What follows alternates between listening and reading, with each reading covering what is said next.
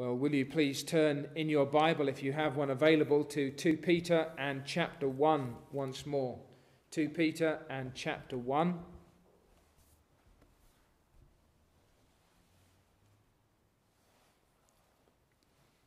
I'll read the first 4 verses once more.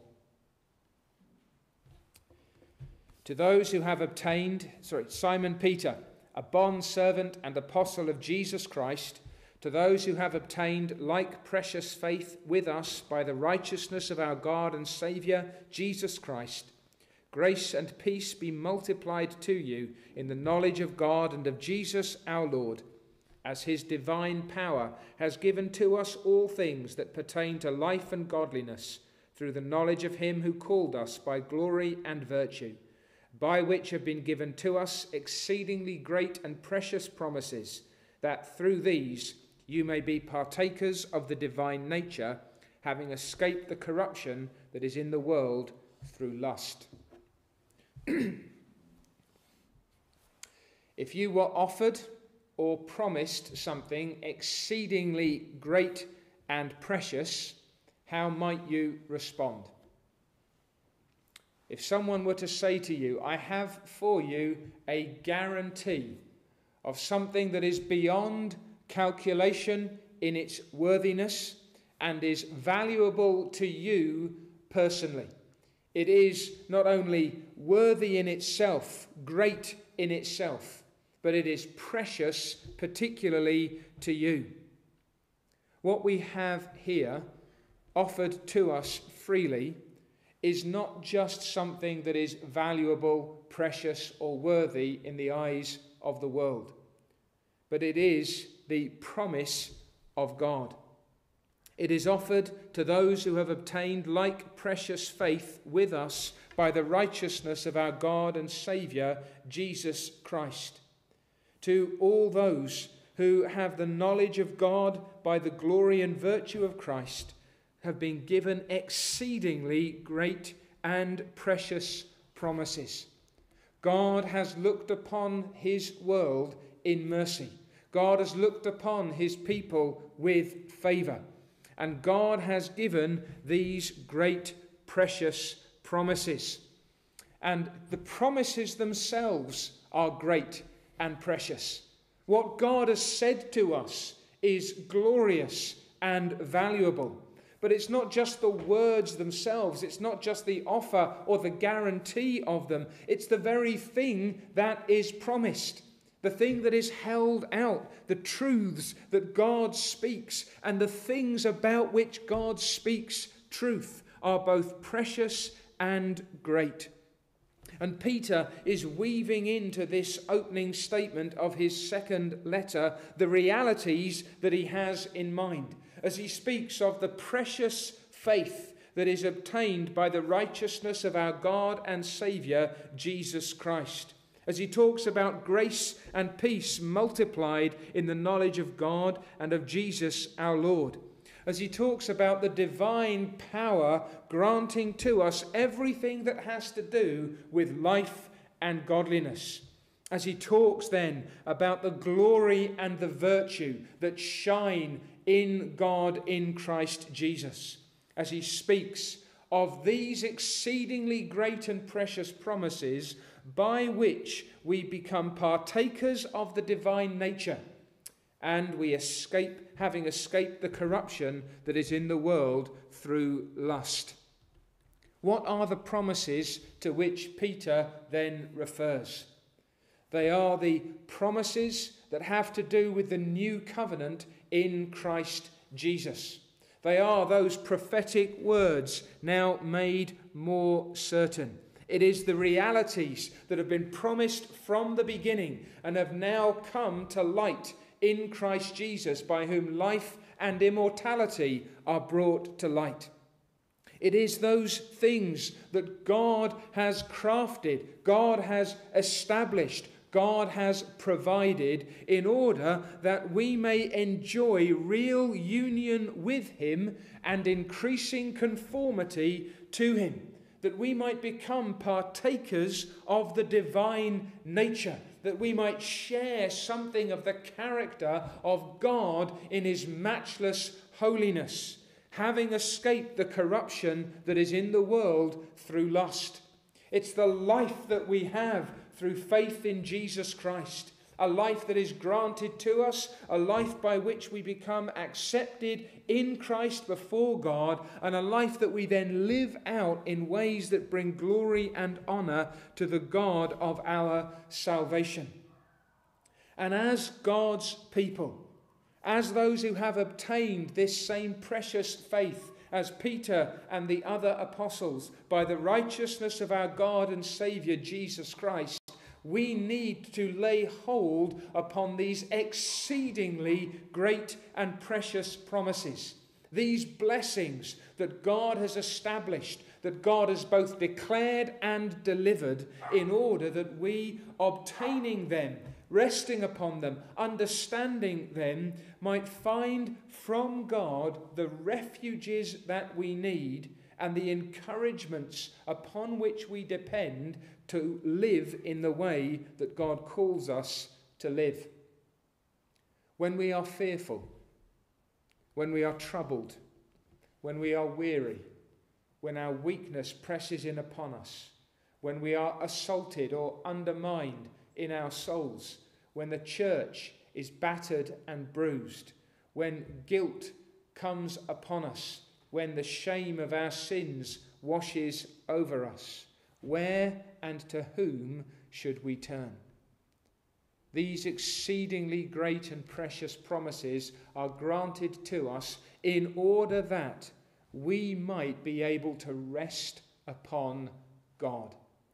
And remember, it is not just the promises, it is because they are God's promises. It is God himself speaking, declaring and delivering God's words about God's works that grant to us what we need in order to hold fast.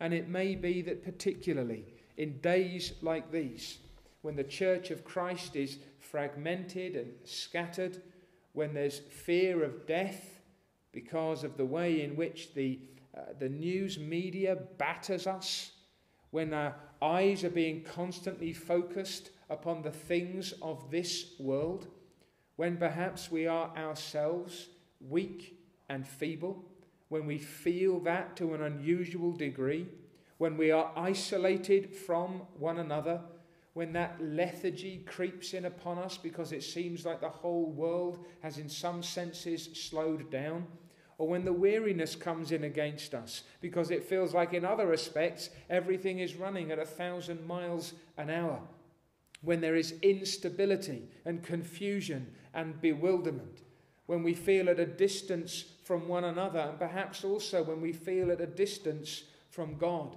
when perhaps we're struggling with sins that we've not struggled with before because we've not been in this situation before, or perhaps because under these circumstances our adversary, the devil, is assaulting us and using these circumstances to open us up to temptations that we've fought against for so long, but it feels so hard now to fight against them still.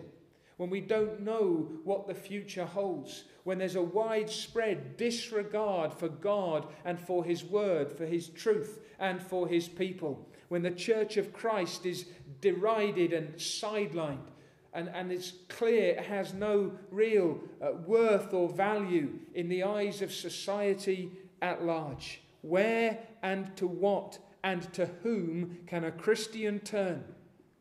We need to rest upon the exceedingly great and precious promises of God. Now, what is it then about these promises that makes them so exceedingly great and precious? What makes them so valuable to us as we make our way through this wilderness world? The first thing is their beauty and their glory. Their beauty and their glory. It is where they come from and what they contain that make them exceedingly great and precious to God's people. Here is God's provision for us. Here is God's supply of all that we need. Remember verse 3, everything that has to do with life and godliness. With not just life in this world, but the life of God. The life that is in God and comes to us in Christ Jesus. That life of the world which is to come. And the godliness that belongs with and to that life. The life of those who are no longer citizens upon earth first and foremost, but who are sojourners here. We are passing through this world, but we belong to the kingdom of God. And the promises that we have, the words that God has spoken to us, and the things which God holds out in those words have been crafted by heavenly wisdom. They are altogether lovely. Grace communicates these promises to us. The Lord of heaven has opened his mouth to tell us and his hand to give us the most precious and glorious things that are imaginable. And God's power is at work toward us. Not only wisdom to craft and power to create, but power to bring them to us. Everything that is needful to bring us to Christ, to conform us to the Lord Jesus, and to keep us for the Lord Jesus. So that all that there is that God has done, shining in its beauty, shining in its glory. Do we understand what God has accomplished when we read the Bible from beginning to end and see the outworking of God's covenant promises, bringing his people to the Christ whom he will send, keeping us close to him, providing for us to go on with him? These are divine deposits. How would you feel if in the midst of darkness and filth and clutter, perhaps you're going through some box of junk or something, and in the midst of it you find some beautifully crafted piece of jewellery?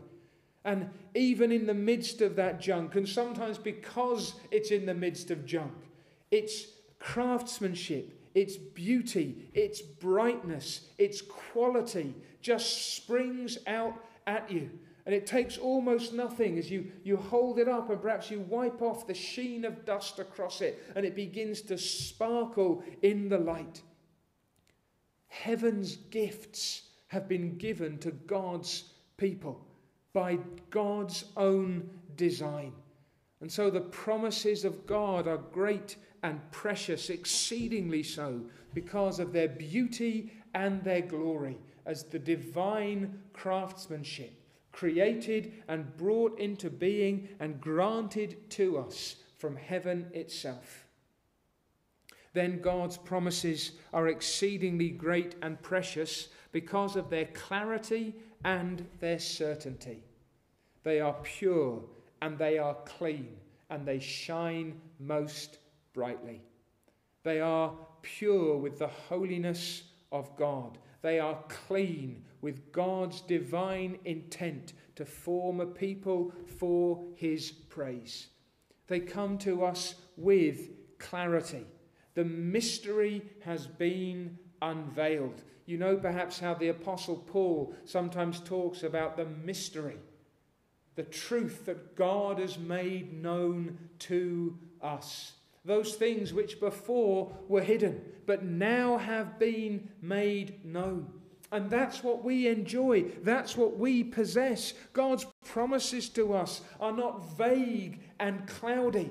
They spring off the pages of the book that he has given to us. It is plain to us the great things that God has purposed. And especially now as we look back through the lens of Christ upon all that the Old Testament contains, as we see now with the benefit of hindsight, if you will, some of the things which the prophets beforehand had spoken, not fully grasping all that they were making known. And we see the face of our Saviour lined out in these shadowy declarations of Messiah to come.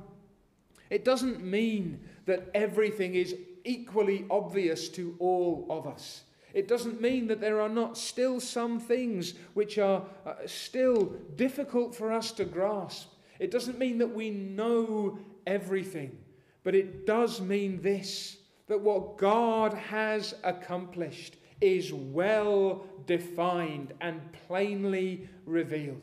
It is clear and it is glorious in its clarity. And with that clarity comes certainty. Remember what the writer to the Hebrews says in chapter 10 and verse 23. He who promised is faithful. We not only know what God has done and is doing, we know that it is true and lasting and sure. Probably get weary in these days. It's a tragedy, really, that authority generally is undermined by dishonesty.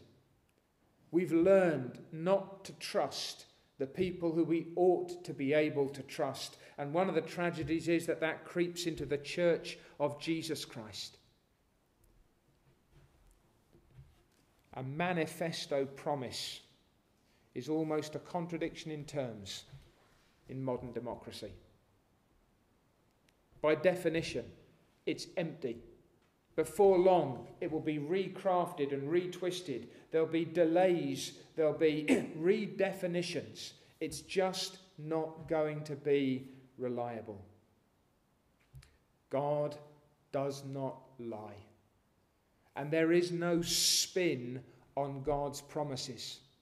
You do not, as it were, read God's manifesto for his kingdom, only to discover down the line that you need to redefine what God has said. And you need to take account of the fact that it's not actually going to happen as and when God seemed to be saying that it was.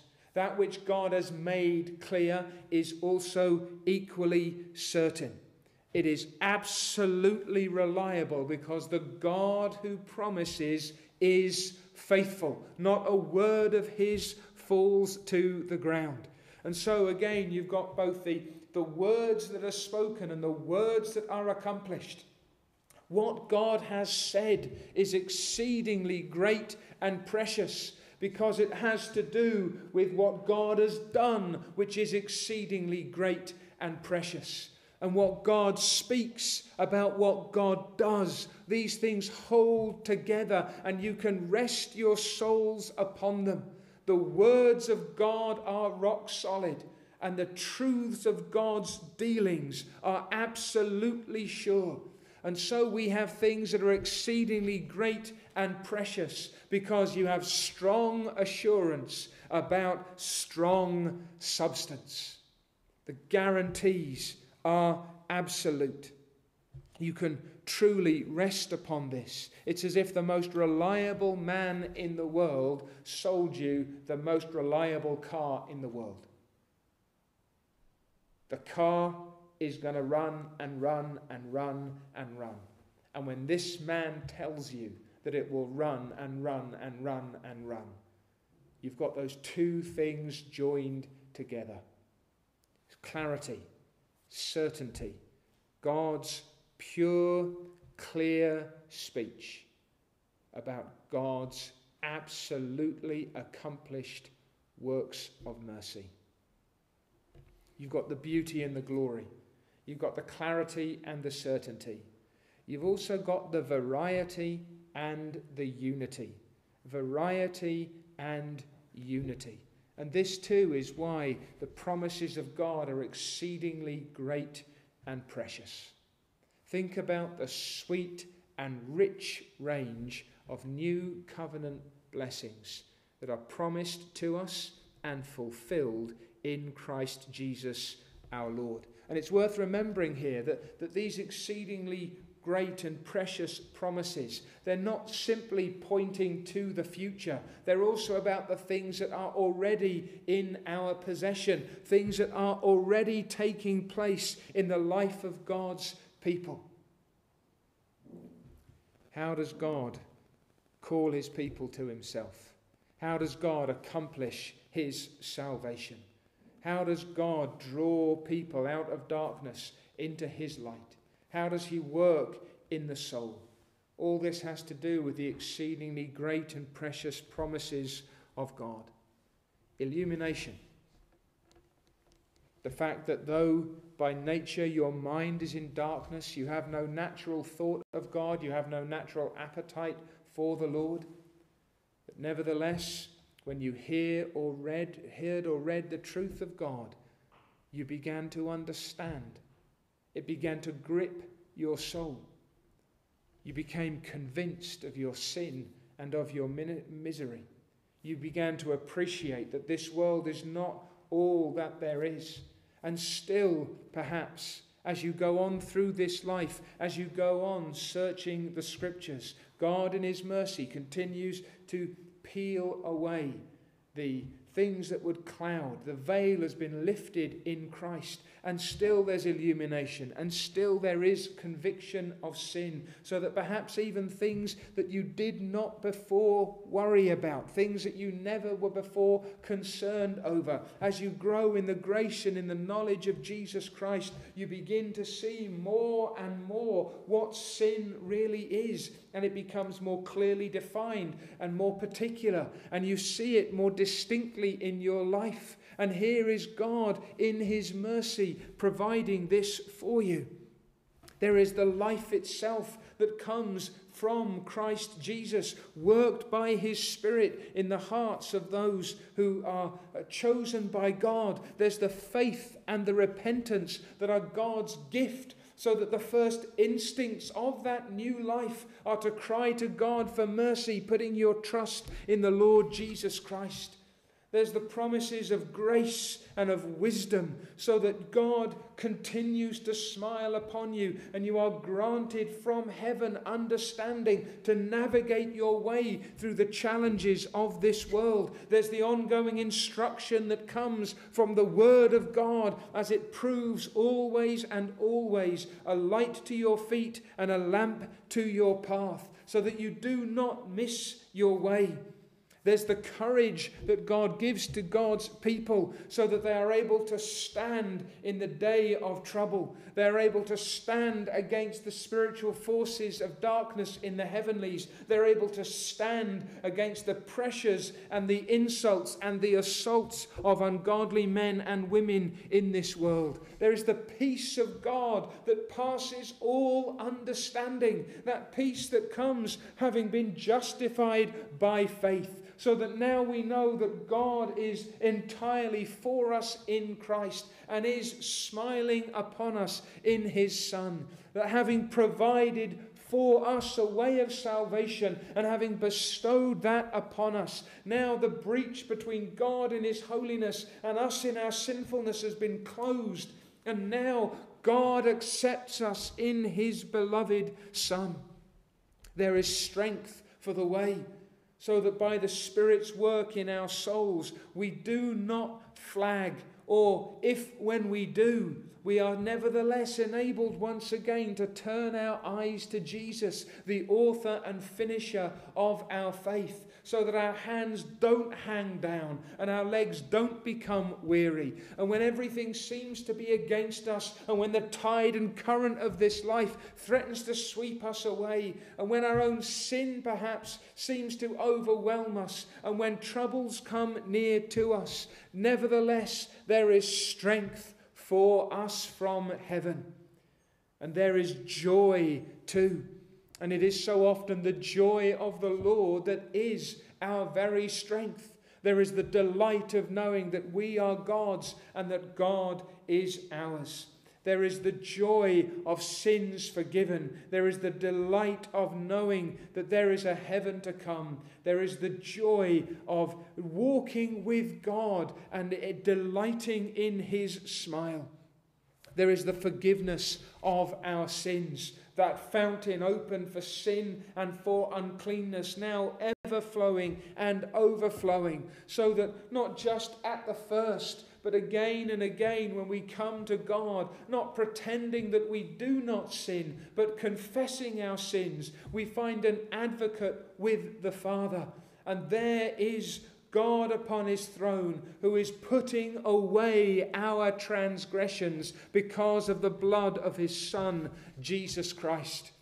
Perhaps you might say that the greatest of the promises, the one in which all the other promises come together, that the Messiah having come, he has poured out his Holy Spirit upon us, so that all that Christ says about his presence with us, his enduring closeness to us, his communion with us, the fact that he will never leave us or forsake us, the work that he will do in us, the delights that he will bestow upon us, the readiness of our Father in heaven to give all good things to those who know and trust and love him. All of this comes into expression by the inward working of the Holy Spirit in our hearts, by whom we are enabled to cry out to God, Abba, Father, because he's the Spirit of adoption.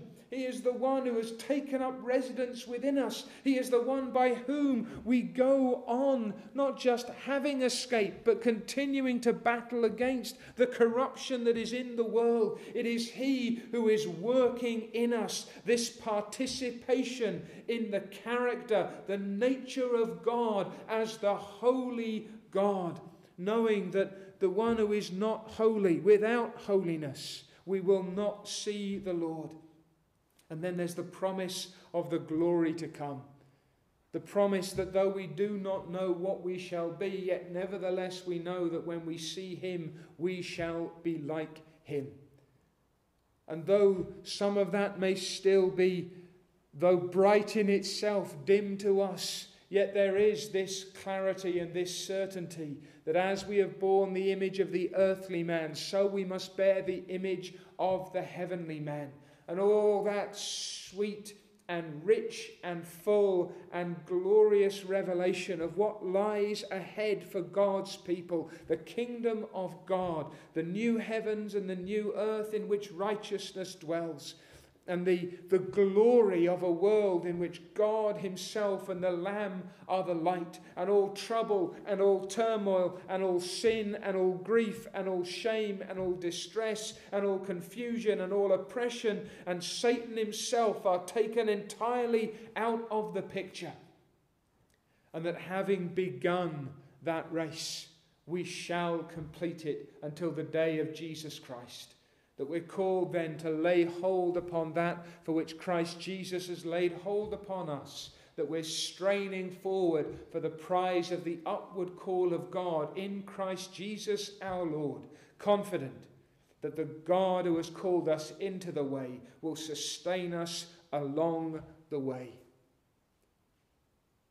And in all that glorious variety, there is this real unity.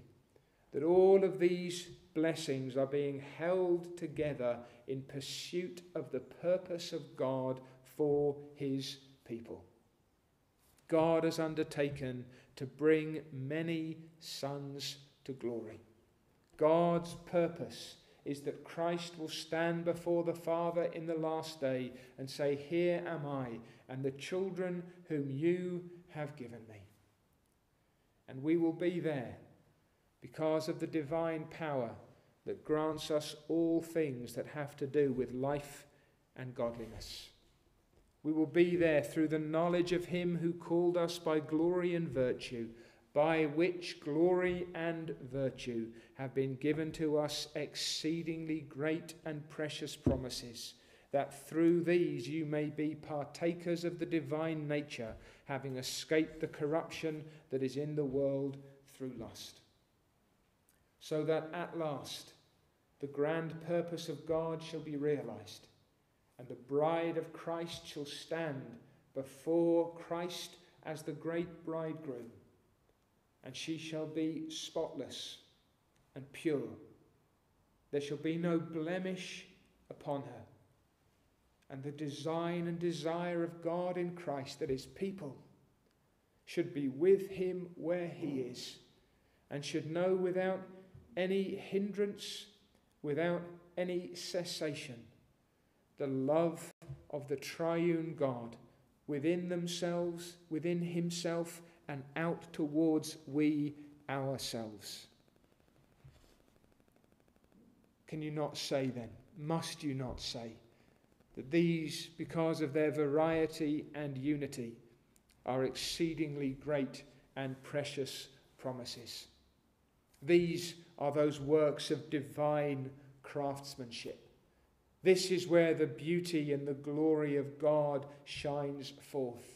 This is where you see his grace and his goodness, where his wisdom and his power are demonstrated.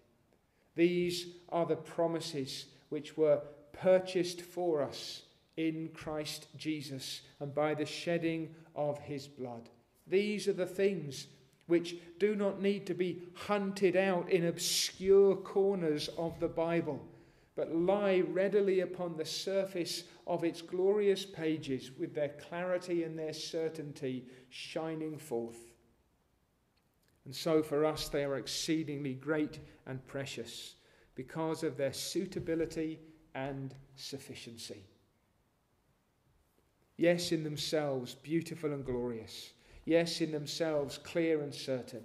Yes, in themselves both varied and unified in their ultimate purpose, and suitable and sufficient for you and for me, because they are just the very things that are required to bring sinners like me and you to Christ on earth and in heaven, for salvation now and for salvation to come. Whatever we as God's people require for the commencement, the continuation, and the completion of our Christian life has already been promised to us by God. Just the precise demonstration of divine power and wisdom, grace and goodness for every stage of our Christian progress, for every circumstance of our Christian life. Brothers and sisters, there will never be a situation in which you find yourself, a circumstance which comes upon you, an assault which rolls against you, a trap that is laid for you, a battle in which you are engaged, in which you will not find some exceedingly great and precious promise for your soul. All that you need for life and for godliness. And you might say, well, some might say this is worthless. This is pointless. That's not what I need. But if you're a child of God, you will say, that's what I need more than anything else. Like Moses, you're willing to part with all the glory and the beauty that this world seems to offer in order for the glory and beauty of what God has accomplished in Christ Jesus. All your real necessities as a child of God are properly supplied in accordance with God's will and purpose. All your proper desires, all your longings for communion with God, all your desires to walk more closely with him, all your appetites for the assurance of salvation, all of these things God has made provision for you. Therefore, great and precious to an exceeding degree are the things which God has promised, because nothing that you need in this life and for the next will be withheld as you call upon the name of the Lord. And so, finally, and by particular way of application, although we've been applying, I hope, all the way through, these are great and precious promises because of their utility. They are useful to us. These are not just given to hang as decorations. They're not given for adornment alone, but for engagement. These are not things that are held beyond our reach. They are granted to us in order that we may have them for ourselves. There's no tantalizing here. There's no teasing. God is not dangling something before our eyes, always out of our reach.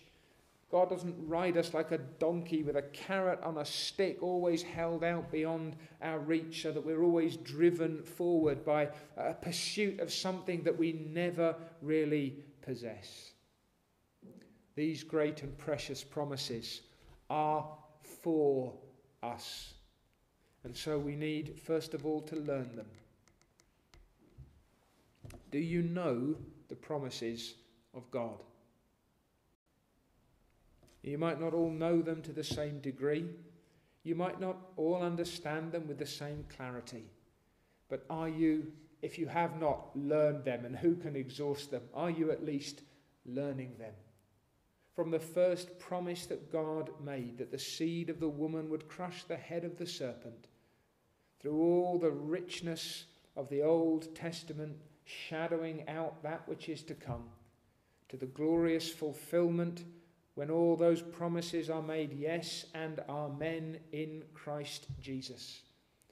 And then all the beauty, all the majesty, all the glory, all the richness, all the sweetness that lies upon the surface of the book of God.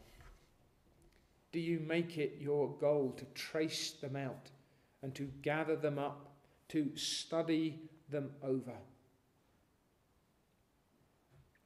I don't mean you've got to pull down the biggest and thickest book of theological instruction that you've got on your shelf.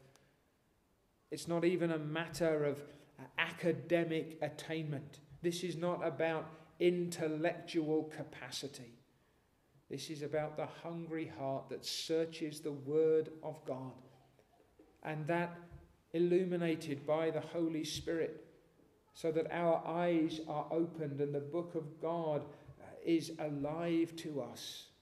We trace out the beauties of God's dealings with us, and we store them up. We hide the Word of God in our hearts. Our appetite is to know and to keep a hold of these things. And that's true of every point upon the scale. It may be on the grandest scale, the biggest picture imaginable. Or it may be just those little nuggets of truth, those tiny cut gems of divine promise, that perhaps in open comparison with the great things that God has done for us might seem relatively insignificant, but when you need them, oh, how precious they are to you. And perhaps there are then, because of your distinct circumstances, your particular situation, your specific temptations or challenges, the particular opportunities that lie before you, the duties that are laid upon you, that you will, as you search the Scriptures, you will find those particular promises upon which you can rest. Learn them and grasp them. Get to grips with covenant reality. Understand, crying out to God for understanding, what it means for the God of heaven and earth to be your God. Perhaps in this sense the most important thing, and it seems so basic, does it not, is simply to trust what God has said and what God has done. So often it comes down to this: do you actually believe what God has said? Or is there in your heart still some sinful doubting that God really means what God has said? Some sinful doubting that he really means it for you. Some sinful pride that has concluded that you are beyond God's reach, either in terms of what you are or who you are or where you are. Are you listening to the lie of the devil? Has God really said? And you need to respond, yes, he has. It is here in his word. We have the prophetic word confirmed, which we do well to heed as a light that shines in a dark place until the day dawns and the morning star rises in our hearts. Simply believe. I plead with you. if you are one of God's people, believe what God has said to you, for you, and about you. Learn them, grasp them, plead them, pray them. When you are tried and tempted and tested, take God's exceedingly great and precious promises to him. Again, you see the importance of learning them and grasping them, because you now need to bring them to God. You need to plead them for yourselves and for others. These are the things that you lay before the Lord, and you call upon him who is faithful. And you tell God, as it were, what you know of his character, what you know of his nature, what you know of his works and of his words. And you wrestle with God as the saints do in the scriptures, as you see in some of those glorious prayers of the Old Testament that have been recorded for us, and the pleadings of the New Testament, which come from the hearts and the pens of apostles and prophets. God has spoken, and we expect that God will do what he has said.